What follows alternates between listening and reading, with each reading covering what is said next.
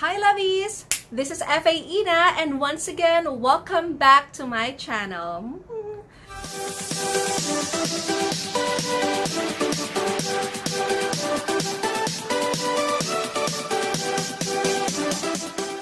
Sobra akong natutuwa sa mga bagong subscribers ko recently kasi they are more interactive now with my channel. And like for example, itong isa sa mga subscriber ko actually suggested this topic.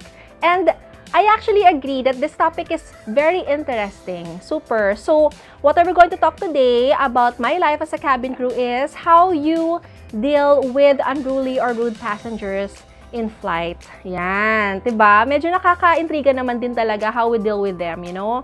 Pero just to be clear, I have nothing against our passengers or other passengers, you know, na nagkakaroon ng ganito klaseng behavior during sa flight. You know, marami talaga kasi tayong stress factors. And honestly, we all have our bad days, right? Medyo kailangan lang talaga natin 'yan i-clear out na we have nothing against, you know, our passengers na nagkakaroon ng ganitong klaseng problem. Okay? So, it's normal. We are all humans, you know. We have our bad days. Nagkataon lang talaga na natsyempohan yung flight na yon. Or may mga iba pang, what they call this, considering other factors na nag-contribute kaya sila naging unruly or rude passengers. Yan. So, titingnan natin, hihimayin natin yan ng kaunti. But I cannot really answer this topic in full details, you know. But I can give you an overview on how we actually deal with unruly and rude passengers, right? Baka kasi ma-apply nyo rin siya, you know, someday, di ba? Ayan naman ang ating goal talaga. So, loveys, para dun sa subscriber ko dito sa channel na to, si Brian. Hi, Brian. Yes, who suggested this topic. I'm going to answer this as much as I could, okay? And sana you find it interesting. So before we get into this topic, I'm just going to introduce to you one word that is very essential for this matter. And this word is empathy. Yan. So empathy. Ano ba ibig sabihin ng empathy?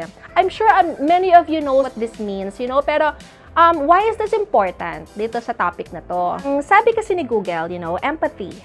It means the ability to understand and share the feelings of others. Yan, that is empathy. Okay, so why is this important on this topic? Ano ba yung relevance ng empathy sa dealing with passengers that are unruly and rude? Loveys, diba, you remember na sinabi ko na we all have our bad days, right? You know, minsan, hindi mo naman sinasadya, pero nag-pile up kasi lahat ng mga kinakabusita mo nung araw na yun, as bigla ka nila sumabog sa isang tao. Right? Minsan, yung tao na yun, hindi mo pakilala. Totoo naman, di ba? So, you know, it happens to you and it also happens to other people. Itong mga bagay na to. So, saan papasok yung empathy? Right? So, like for example, delayed ang flight. Ang init-init ng ulo ng mga tao kasi of course, you know, some of them have meetings, right? Some of them are, you know, yung schedule nila is time sensitive and they are relying on the punctuality of this flight. You know, they really need this flight to take off on time. So, this is just an example, right? Nung nalaman nila na biglang delayed while they're waiting for their flight, alam mo yun, sobra na silang, na parang ang dami na nilang wino-worry bigla, na ang dami kasi maa-alter sa schedule nila just because delayed yung flight. And it's really sad to say, loveys, no, that these kinds of delays, these kinds of problems, you know, hindi talaga siya ganun kadali. Hindi siya naiiwasan.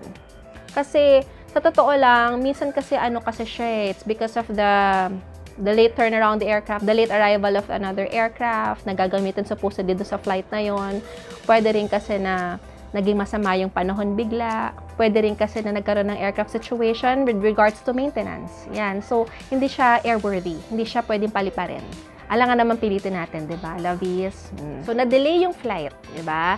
So, ang dami-dami na lang worry. Tapos, alam mo yun na uminit na yung ulo nila sa ground personnel, uminit na yung ulo nila sa lahat ng, sa kausap nila o ano pa man. Pagdating sa eroplano, pag nakita kanila, pag nakita nila kami, nakangiti pa. Syempre nakangiti kami while welcoming them, right? Alam mo yun, lalo silang mabubwisit kasi parang Ba't ka pa nakangiti? Delayed na nga tayo. Sa parang sasabihin mo sa kanila, good morning. Gaganyan ka sa kanila. Bigla sasagot sa'yo, ano maganda sa morning, delayed. Parang gano'n. Ha? Ikaw kasi naka-mindset ka palagi na it's going to be a good flight, it's going to be a great flight, you know? Kasi syempre para good mood ka and all that. Tapos biglang, ito, ayan na, bigla kang susungitan ng ganyan. Well, actually, kami, since matagal na rin kami lumilipad, you know, ito yung mga bagay na to. Ina-expect na namin na yung mga passengers namin, sobra rin talagang may init na ang ulo pag nagkakaroon tayo ng mga delays or any alterations with regards to the flight. Ako, actually curious ako. Ano kayang iniisip ninyo na gagawin namin or ginagawa namin sa passengers namin when they're being rude or unruly? Napapaisip tuloy ako. No, hindi yan. Hindi talaga. No, it escalates sometimes, but as much as possible, if we could contain the situation, we would. I've heard of instances na umabot talaga sa sakitan at habulan sa eroplano, sa totoo lang. Pero as much as we could, you know, i-contain talaga namin, and we're not trying to have that matter escalated pa to a worse situation. As much as possible, di ba? Siyempre naman, mas okay naman talaga kung matatapos na yung usapan sa diplomasya. Loveys, bakit importante yung empathy? Saan papasok yung empathy dito? So, ito na si passenger, ano, na sobra siyang irate na. Basta, parang lahat ng problema sinalunan niya. So, ano yung gagawin mo? Siyempre, as much as possible, you know, hindi mo na siya muna masyadong kakausapin. Ako personally, yun yung una kong ginagawa. I'm just letting the passenger have her or his space. I mean, hinahayaan ko lang muna ihinga niya lahat. Yung kabusitan niya. Diba? Totoo naman. Yun. So, pinakamadali kasing gawin yon. Tapos, after nun, babatiin mo siya paunti-unti, ganyan. I-assess mo siya kumbaga, or how is that passenger feeling already. Medyo i-assess mo kung medyo okay na ba siya, ganyan. Diba? Pero kung di talaga maiiwasan, at yung konting kilos mo lang, talaga nabubwisit siya. At bigla siya sumabog sa'yo. So, paano yun? Diba? Empathy. Yan ang una naming ginagawa.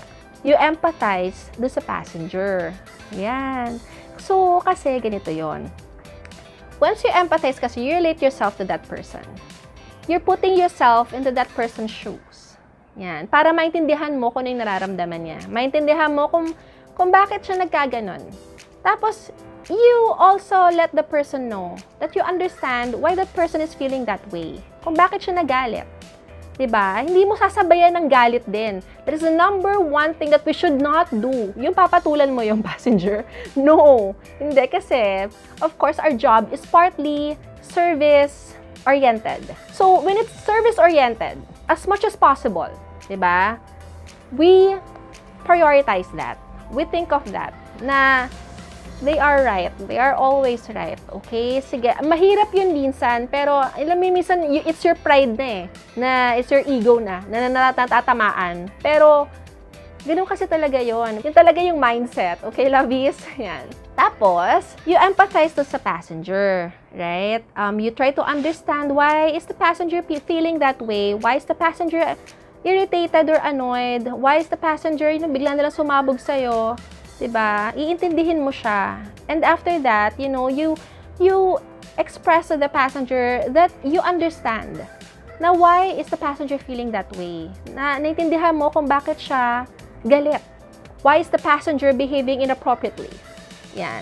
So, iintindihin mo siya. Yun yung pinakauna naming ginagawa. Iintindihin mo ang pasahero mo. Yan. Huwag mong sasabayan ng galit at huwag mo lalong papatulan. Kasi sa totoo lang, loveys, ano yung isa nating rule? Ang pikon ay laging talo. Talaga. Lalo na pagka-service-oriented. Diba ang trabaho mo? Pag ikaw yung napikon, talo ka talaga. Wala kang ano dyan. Kasi, there are other ways to deal with these things, you know? Meron tayo na tawag na diplomasya. Tama ba? So, itatry mo muna lahat na ayusin through your words. Ganyan. Through your empathy do sa passenger. Okay? Now, loveys, paano ko yung passenger is, you know, hindi mo ma-appease through your words, through your empathy? Paano kung talagang lalo pang nag-escalate? Alam mo yun, talagang minit ang ulo niya. Bigla kang pinagbumumura. No, bigla ka nang hinampas or bigla na siyang naging violent. Ganyan. Kasi, loveys, ganito kasi yun, ano? As a cabin crew, you are protected by laws.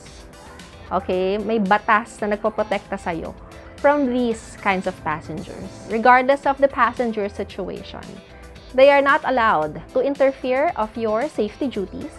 Okay? They are not allowed to be, what do you call this, physically aggressive to you. Okay? They're not allowed to hit you or ano pa man. They are not allowed to verbally abuse you. Yan. Magka-cabin crew ka. Okay? So, we are protected by these laws. Part of our training, you know, we assess the threat level. If we think that they are a great threat already, their attitude, yung state of mind nila is already a threat to the flight. Yung safety ng flight. Yan. We can refuse them to join us sa flight. Yan. Meron ding tayong ganon. Okay? And what if na sa flight na yon, dun siya nagwala. Naka-ano na kayo? Naka-take off na kayo. What if dun siya nagwala? Dun siya nagmumura or gusto kanyang saktan dahil sa, sa stress niya talaga, is umabot na siya sa ganong klaseng state of mind, state of being. Gusto ka niya saktan and all that. Sabi ko nga, 'di ba, we are to assess the threat level. There are certain threat levels kasi. Now, when they're already physically abusing you, yung nasasaktan ka niya talaga, or nagiging risk na siya sa ibang mga pasahero, sa safety ng flight, ganyan. We can restrain passengers. We know how to do that. We can actually immobilize you. Yung liit ng space na yon sa eroplano, yung aisle na yon, tumama ka lang ng isang posisyon sa harapan ko or sa gilid ko, I can immobilize you. Ayun, lalo na kung tatlo pa kami. So, ganun siya, loveys. We are trained to do that. Na to the point na kaya talaga namin silang ipin down. Every year, we are being refreshed on that kind of training para alam pa rin namin how to restrain passengers. Hey. There was a time when a proficiency in foreign languages was enough training for flight attendants, but now martial arts classes have become a must. Hong Kong Airlines are offering Wing Chun classes to their staff. It's a style of kung fu used in close-range combat, and it means unruly or drunken passengers had better look out. The first reason is Wing Chun was designed for women. It was designed by a woman for women. And the second reason is because Wing Chun can be used in a confined space. Like some other martial arts use very big movements, which it would be really difficult to do in that space. Yan, kasi loveys, of course, sabi ko nga, diba, safety is always first sa trabaho namin. If you're already a threat to the flight, sa ibang mga pasahero at sa amin, we have to do some certain actions, procedures, okay? And these are all covered by laws. So, diba sinabi ko naman din kanina na maraming factors that could contribute to this unruly behavior, right, of the passenger. Pwede kasing lasing siya. Ganun lang kasimple. Lasing siya. Pumasok siya sa aeroplano na lasing siya. Ganito kasi yon. Whenever passengers go inside the plane, you know, we profile them already. Iniisa-isa na namin sila. You know, mga unusual behaviors. We try to see if, you know, meron kami may sa spot. Well, we're not fault finders, you know, but yun yung tinitingnan talaga namin, yung mga unusual behaviors. We are trained to do that as well. So, ang safety duties kasi namin as a cabin crew, nagsisimula pa lang pag-board namin sa plane. And it carries on throughout the flight. Pagpasok pa lang ninyo, nag-a-assess na kami. Okay? So, if this passenger came in intoxicated and all that, papayagan ba namin siya mag-board sa plane?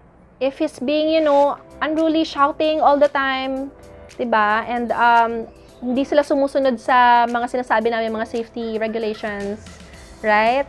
Yung mga inuutos namin, parang idinededma lang niya kami o sinisigawan pa niya kami. Are they allowed to go with us sa flight? The answer is no. Hindi pwede.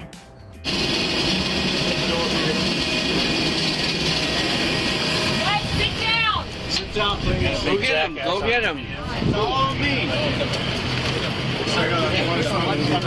Slip out of the way for here in a second. I'm going to crouch a little bit, all right? Good, sir. Where are we? Oklahoma City. Welcome to Oklahoma City. Yeah, that's fine. Hopefully you won't have to stay long. I want you. Nice. Okay, go ahead. For what? Hello, what's up?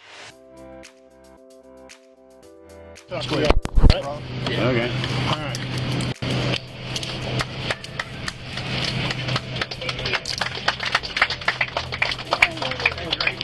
They have to be in a state of mind na acceptable sa flight natin. Kasi we will be capsulated inside that aircraft, you know?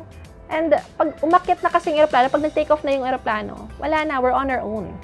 Right? So as much as we could handle things, right, sa ground pa lang, habang nakapark pa lang yung aeroplano at hindi pa umaalis, as much as possible talaga, tinatry namin siyang i-handle na. Yan yung isa sa mga bagay na kailangan namin i-assess, kailangan namin pagdesisyonan kasama yung mga ground personnel namin, yung sa ground handling. Yan. Kasi syempre, habang nakabukas pa yung pintuan ng aeroplano, may chance pa kasi to rectify the situation para sa safety ng buong flight. Actually, loveys, sa isang flight, you know, pagka talagang sumobra na nagkaroon na kunwari ng klase ng yung tipong ibang klaseng threat level na yung inabot yung pasahero. Yung gusto na niyang pumasok sa flight deck, yung ganyan gusto niya sugurin yung kapitan ano pa man. Yung mga bagay na ganyan, after restraining the person, diba, yung nakatali na siya sa upuan niya and all that, or napin down mo na siya ano pa man. The captain, which is the commander sa flight na yon, can actually arrest that passenger. Tapos pagdating niya sa destination, doon na siya madedetain. Ibababa na namin siya. Ang pagdating pa lang sa airport, yun, may mga nakahanda na ng mga pulis na carry on yung arrest ng pasahero na ginawa ng kapitan. Yan. Yun. Ganun bale yun, ano? Move. Take a seat. Move. Take a seat. Move. I said take a seat, sir. I don't want to take a seat. I don't care what you want to do. You're going to take a seat right now. No, I'm not. Hold on, Yeah, you're going to let me by. Sir? But I'm going to get by Sir, without you or his Are they here? Close that door. Why? You can't get out. Why are you closing my exit? I'm trying to help you. I know. They're not listening. Do you mind just sitting down really quick? No, I don't. Sir, I'm trying to move. sit down. Sit down. Enough. You don't put your hands on my flight attendant. Enough. Yep. You hear me? Yep. You stay I right do. there. You stay right there. I am. I am completely relaxed. That's it. Just And whatever you do is going on Facebook, and you're a fucking complete fucking loser. Yep! You heard me right the first time. Kind of get it down and get up on you. Yep! Pull me up while you still have a chance to save face, even though you don't. Even though you don't. So, loveys, ito yung isa sa mga bagay na sana never na lang mangyari. Ayaw namin talaga mangyari. Kasi, diba, aside from being a hassle, sobra, you know, we don't really like doing that to our passengers. Kasi, loveys, we love our passengers. You know, they're very important to us. So, as much as possible, you know, kung makakuha siya sa diplomasya, sa empathy, as much as possible, gagawin talaga namin yun. Loveys, I need to be clear lang talaga with this, ha? I have nothing against our passengers na alam mo yon, nagkakaroon ng ganitong behavior because of their personal reasons, you know, or a stress factor that might have contributed to this kind of behavior. You know, sabi ko nga lahat tayo nagkakaroon ng ganitong klaseng bad days. Yun nga lang kasi syempre, sometimes, you know, it's how you deal with it. It's up to us, kami yung mga cabin crew, kami yung mga nakakaintindi, right?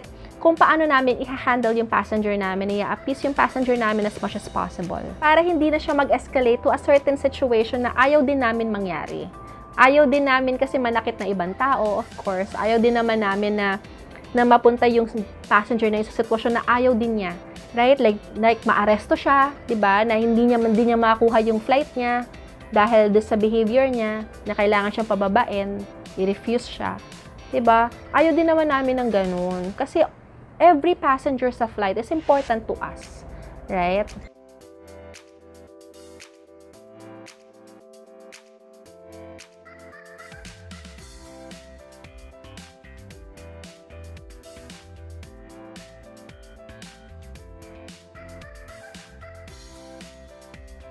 So, loveys, ito na lang yon. Para siguro sa mga future passengers din natin o yung mga frequent flyers, you know, ng kahit ng ibang airlines. Okay, so regardless how you got into that flight, how you bought your ticket, if it's a piece of fare or you pay the full amount of the ticket fare, you have to obey the rules and regulations, you know, that is actually laid out by the Philippine law. Okay? So, kasama dun yung behavior nyo as a passenger.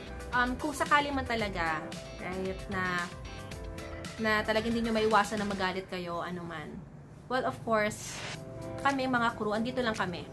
Okay? Hindi nyo kami kaaway. We're friends. We are there to actually help you. As much as possible, right? Kung talaga makakatulong kami, gagawa kami ng paraan.